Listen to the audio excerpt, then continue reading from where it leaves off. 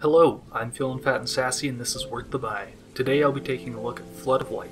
Available on Steam for $3.99, it's a puzzle game with a striking aesthetic and a beautiful soundtrack.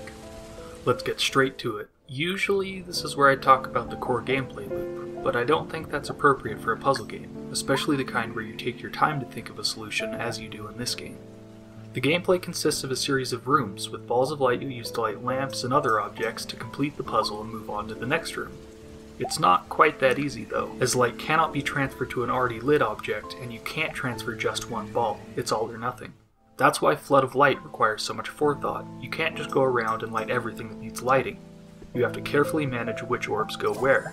In the same vein, your character can only absorb light and transfer light in a small radius around her, so awareness of your positioning is key as well. Excess orbs on an object can be sent to another object in range without your character being near, which lets you do cool stuff like this. All these mechanics together make the puzzle surprisingly deep and difficult. Well, for me at least. With the core puzzle mechanic in place, Flood of Light does what all good puzzle games do. It slowly ramps up the complexity of each room and adds new elements and modifiers as you progress. Things like elevators you need to power, blue light orbs that you can use underwater, and the ability to create your own lamps. The difficulty curve, for me, was perfect. While some rooms can seem daunting when you first enter them, the game makes sure you're prepared to handle them. Maybe an expert of the puzzle game genre might find it too easy, but as someone who plays them sparingly, it was perfectly paced. Although even if you are experienced at these kinds of games, there's the optional lamps called wicks. There's usually one or two of them in each room, and they have to be lit as you exit the room for them to count. They're a nice bit of extra difficulty, and I only managed to get about half of them. Alright, I've covered most of what I want to say about the mechanics, so let's talk a bit about the art and music. Now I know a big reason I even clicked on this game was because of the unique aesthetic, and if you're watching this, I'm guessing it caught your eye too. The art is simply beautiful, and the rain and lighting effects add wonderfully to the atmosphere.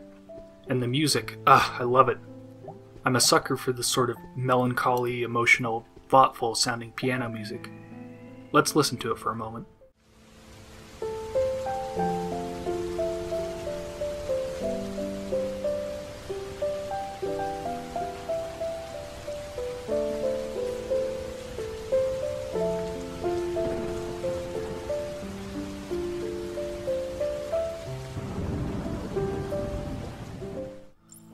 The game gives an atmosphere of loneliness, with the occasional robots being the only interactions, and the sole piano in all of the tracks suits it perfectly.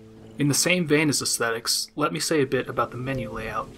The game also came out on mobile platforms, so I was very surprised to see the range of settings available in the options menu.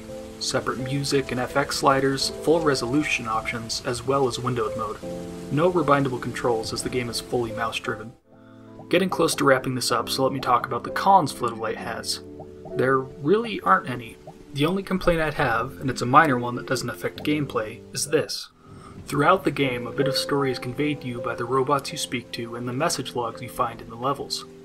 All of this is in pretty poorly translated, broken English. The logs sort of make sense, and they're pretty difficult to read.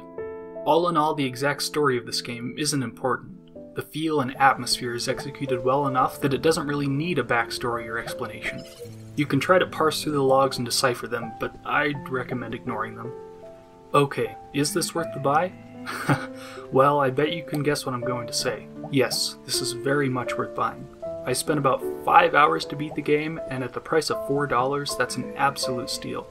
To reiterate, the puzzles require thought and foresight, the difficulty curve is just right, and, of course, the art and music are absolutely gorgeous.